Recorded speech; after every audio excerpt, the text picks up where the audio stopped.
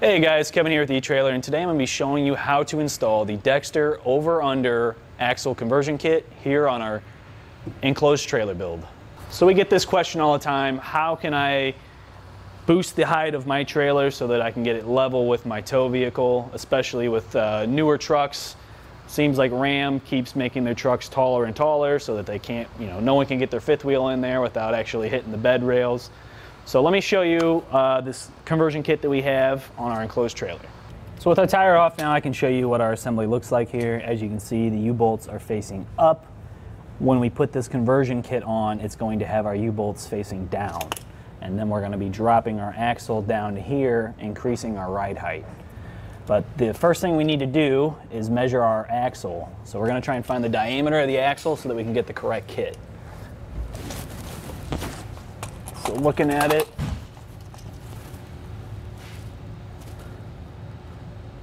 it looks like we're at 2 3/8 inch.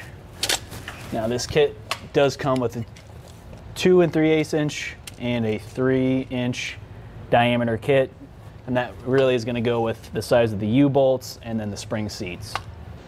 All right, so let me give you some measurements here. Let's see what our factory ride height is.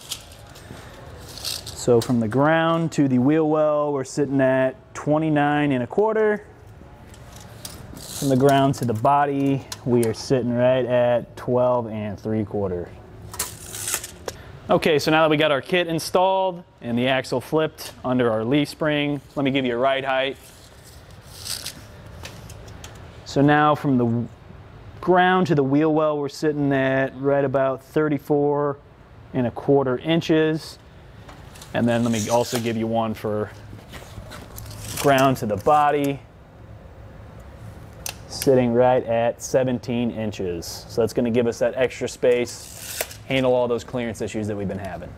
So the installation difficulty of this kit is going to vary trailer to trailer. Obviously with our small enclosed trailer here, it really wasn't that difficult, but if you have a giant fifth wheel, maybe you got a 40-foot fifth wheel with all kinds of weight and a whole lot of hassle trying to jack it up, it's going to give you a little bit more of a challenge.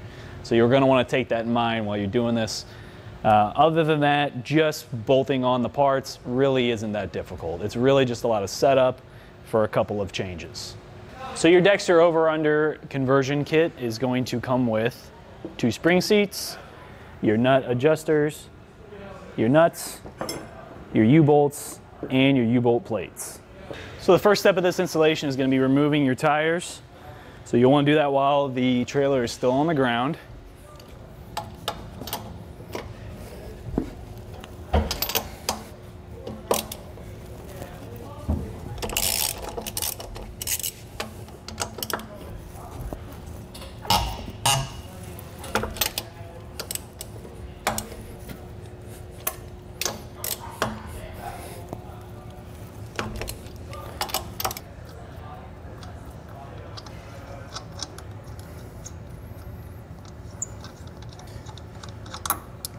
So now that I got the nuts off, I'm going to take off my wheel.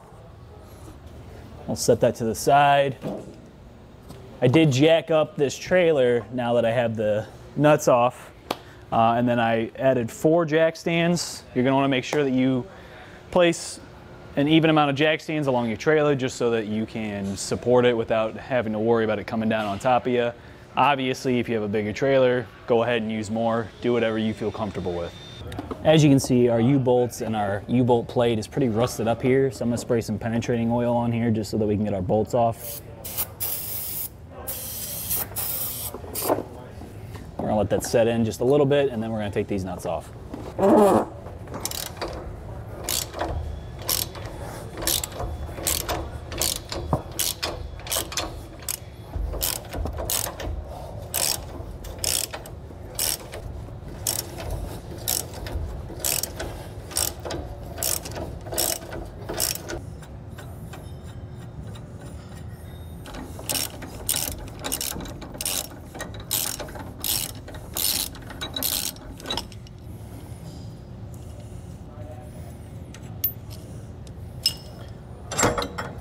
All right, we got our first U-bolt out.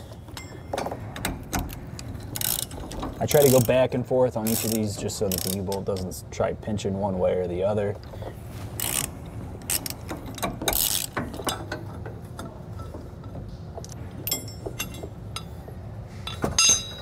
All right, now that we got our second U-bolt off and our U-bolt plate down, we can go to the other side and do the same thing. So the next step we're going to do is we're going to support our axle here, because right now it is free hanging since we don't have the bolts holding it to our springs. So what I'm going to do is I'm going to stick a jack right in the center to just support that weight. So like as you can see, if I lift up, this is just free. You don't want that falling down on you while you're working. There we go.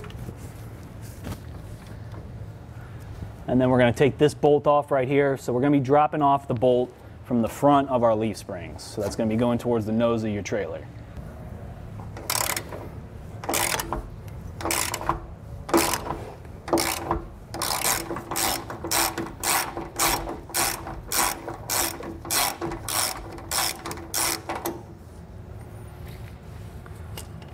All right, now that we got that out, we're going to pull out our bolt. This can be a little stiff here just because it's got some weight pressing down on it. So our bolt's actually on here pretty good. We are going to actually just thread our nut back on just a little bit so that we can hammer on our nut and not damage our bolt here, and then we're going to pop it out that way. All right, so next I'm going to take a punch and we're just going to hammer this bolt out a little bit.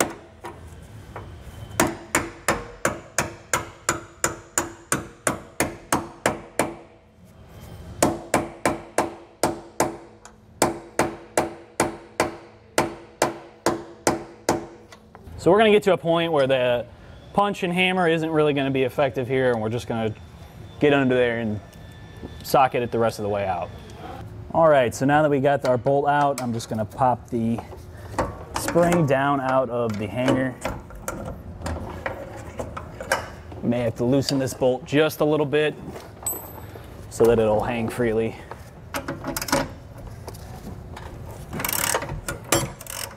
Just like that. Cool. So now we can remove our axle and we'll hang our springs back up and redo our whole setup with the conversion kit. So now that we have our axle loose and our leaf springs loose, we're going to pull our axle out, get our leaf springs back in place, and then work on bolting in our axle.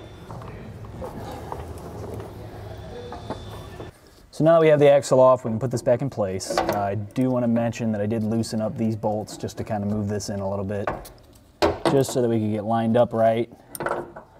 Now we can slide our bolt through. And you are going to have to kind of hammer it back into place because it is sticking out just a bit.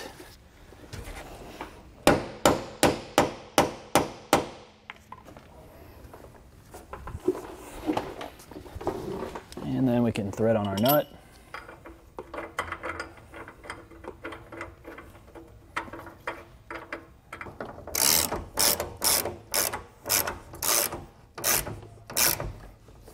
So the next thing we're going to do is slide our axle back over into place.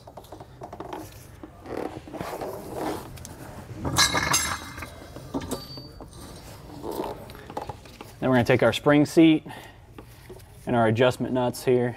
We're going to slide these on.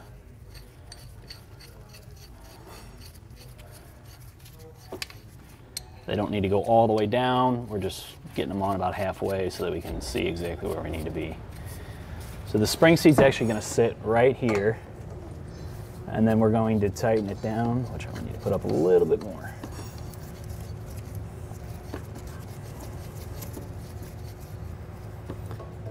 So we'd set this on here, we'd get this level, and then tighten these down using a wrench until they put pressure on the bracket on our axle. All right, so we're going to just tighten these just so that the spring seat is level. We don't want this actually pushing up off. We want the spring seat actually making contact with the axle. And one other thing I do want to note is that Dexter highly recommends coming in afterwards and tacking this on both sides so that you don't have any chance of the axle moving at all and getting off level. So I already went ahead and put the other side up just so that it was a little bit easier on video to show you me putting this side on. But what you can do also is just stick like a chunk of wood, some kind of block, anything that you got, just to kind of get it up level. And now we're going to set this on here. So there's going to be a little like nipple thing right here on the other side that you're going to poke onto. Just got to line that up. There we go. And then you can use something to hold it up in place. We're going to set our plate on here, just like this. If you set it this way, your bolts aren't going to line up and you're going to be hitting your brake flange, or your flange for your axle here. So now we will take our U-bolts, we're going to put them through the axle like that and then up through our plate. All right, before our U-bolts we're going like this. Now we're going to be flipping them upside down this way, so we're going to get it under the axle and then up into our plate, and then we will put our nuts on. Just going to get them hand tight until we get both sides going, and then we can tighten it down.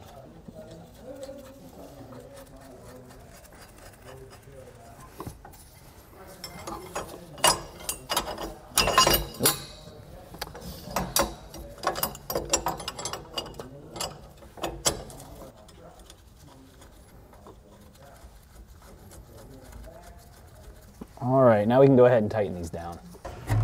So right now I'm just doing this with our regular socket wrench just to get it kind of hand tight, but then we are going to torque this to spec, which you can find in your instructions.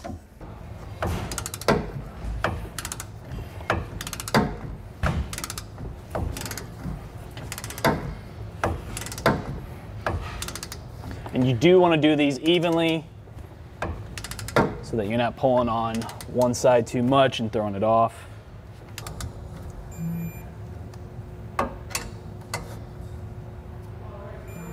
So here's our completed conversion kit.